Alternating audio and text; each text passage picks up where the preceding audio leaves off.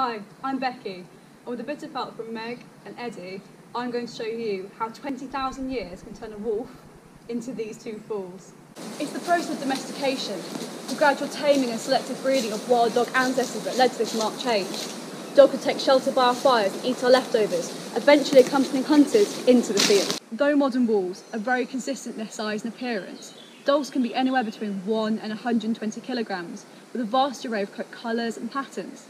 This is a result of the second wave in dog domestication, the breed explosion. Around 200 years ago, humans started breeding dogs for looks and function. Game retrieval breeds like Meg have soft mouths to enable them to pick up game without damaging it, and a strong retrieval instinct to fetch game wherever it lands. Though I think Meg might have missed that memo. It's hard to imagine these two hunting in the great forests of North America like wolves today. We can't forget there's less than 1% difference in their DNA. Amazing, isn't it?